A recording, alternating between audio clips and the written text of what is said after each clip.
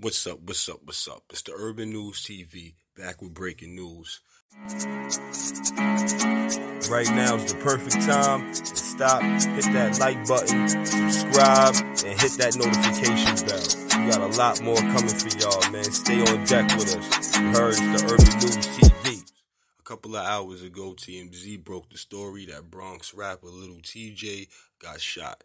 Now, if you don't know who Lil TJay is, he's kind of a drill rapper, but he got a little more swag to him from the Bronx that been doing his thing lately. He got platinum records, joints with Pop Smoke and the like. He doing his thing. So, the story goes that apparently Lil TJay was undergoing surgery after being shot. Law enforcement tell TMZ TJay was shot just after midnight in Edgewater, New Jersey. We're told at the time of this post the rapper is in surgery. The extent of his wounds and condition have not been released. We're told that there were two shooting sites, one at Chipotle restaurant and another at a nearby Exxon gas station. The victim at the Chipotle restaurant was shot several times and the victim at the Exxon was shot once. They don't know who the identity of the second victim is, or it just hasn't been released yet. The suspect or suspects are still at large and the police are on the hunt. So far, the motive is unknown. The incident went down in the middle of the night in Edgewater, New Jersey on Wednesday.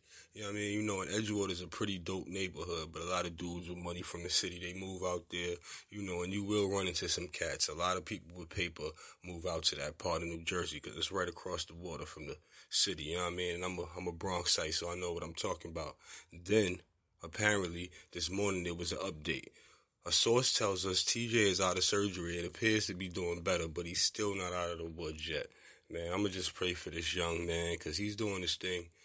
Young black dude from the Bronx, man. They got to chill out with all of the drama, even though this probably wasn't even involved in everything going on in New York. This most likely sounds like wrong place, wrong time, just ran into the wrong people.